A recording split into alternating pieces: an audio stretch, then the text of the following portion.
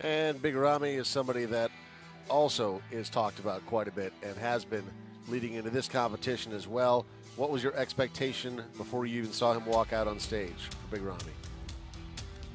Well, I don't know if it's my expectation, but I felt like this was a critical contest for him because last year when he did the Olympia, he was not in the kind of condition he needed to be to fulfill a lot of the thoughts that people had that perhaps he's going to be, a true contender for this title.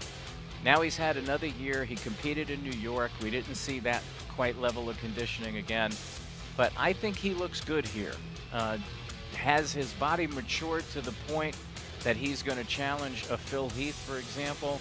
No, I don't believe that it has. But I think the bigger question for Big Ramy is, does he finish out of the top 5 or 6 this year, or does he crash that top 5, beat a couple or one of those big names, and start to move up that Olympia ladder, if you will?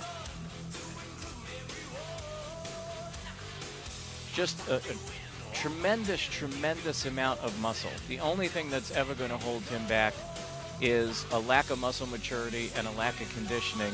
And you see here, I think he looked better from the front than he does from the back. When you look at him from the back, you can see that the conditioning in his hamstrings and glutes is not where you would need it to be to really be competing for a first, second, third, assuming that Phil, Kai, and Dennis bring the level of conditioning that we've come accustomed to with them. He does have the most impressive forehead veins of anyone that I've seen so far in the competition. Easily. He looks huge. Yeah, enormous. But that's never going to be the issue with him.